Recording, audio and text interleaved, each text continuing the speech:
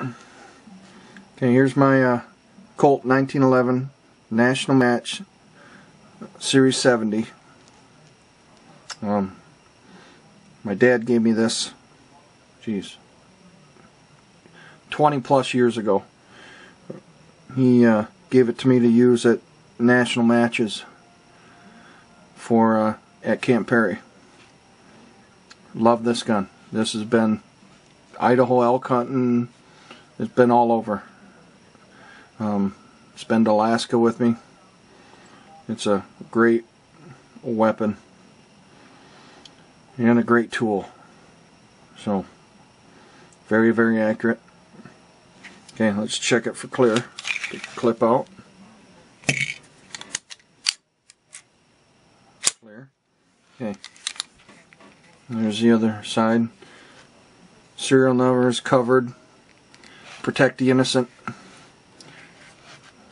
She didn't want her name put out on the net. As you can understand, she's shy. Alright, let's strip this thing down. I mean in a nice way, baby. Okay, let's break this thing down. Okay, I use guide rods on all my 45s. Function well. They make the slide function that much better for me. I've used them for years now. So you can buy a regular guide rod kit. It comes with a spring, retainer, everything at Midway or Brownells or any of the popular gun parts places. Okay, bring it back.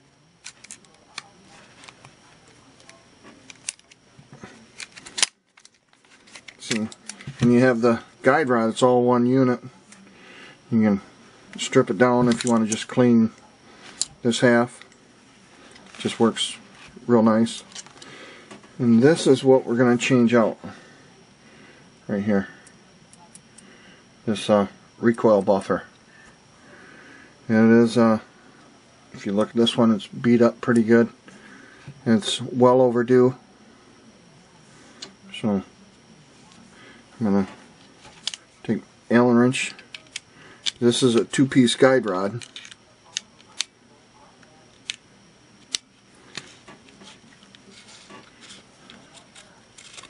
You see him. I'm threading it. You got to put my hand over it because things will go flying.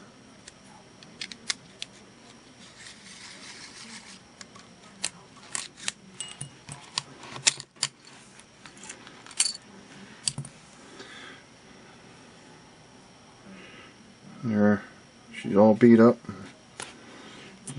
Gonna take this one out. Look at her. I'm gonna put a new one in, just like so, and she's ready to go back in. Okay, here's Midway catalog, 1911 recoil buffers. Eliminate damage to critical components with a buffer by preventing metal-to-metal contact of the slide with the frame. Made of high-density polyurethane formulated for maximum shock absorbing characteristics. Made by a number of different companies. Real reasonable. So, it's insurance. Also, you have them for out of Brownells. You can get these at gun shows. Your gun shops can get them. And this is what they look like right here. Right here, you cut the little tabs off. And this is what a used one looks like. See how beat up this looks? You can only imagine the damage that these take instead of your 45 taking them. So, just wanted to give you a little idea where I get them, and I use the Wilsons. They're all compatible. So,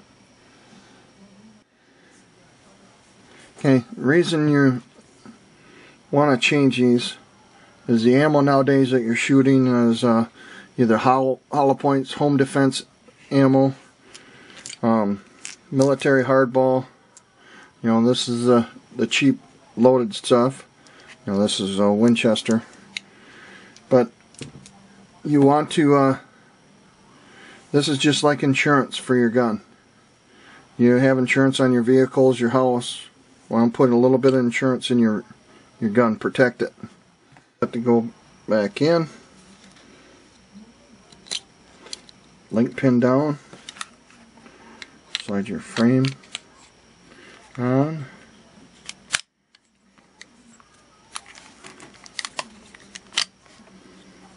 Bring it back just enough so you can see that pin come back. You see your detent hole right there. Slide it in. Some will go in harder. This thing's been in and out millions of times. Another thing I've always had when I shot hardball matches, you know, President's 100 and stuff at Camp Perry, before I had these recoil buffers, I was always breaking this pin coming across here because of all the force. So another thing is you want to check your mainspring here, your recoil spring, make sure it's the right size. That could be a lot of your issues, especially if you bought it used from somebody. This is a good little magazine or book. Sorry, magazine. Oh yeah, brain fart. I've had this for 20 plus years. There's specs in right here for Gold Cup or government model 45 ACP's 5-inch barrel. It should be 32 coils. Right here. Here's a number for Commanders, Gold Cups with wad cutters, 28 coils. Just a little reference. This is got schematics, parts lists, you know, just numbers. Shows you how to polish stuff, trigger job, you know, tear things apart. This is very good catalog. Especially, God, what a brain fart today. Shows you how to cut your lugs. So,